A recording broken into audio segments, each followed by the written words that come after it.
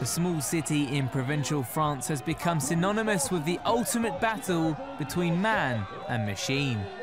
Every year since 1923, Le Mans has undergone a transformation into the site of the most famous 24-hour race in the world.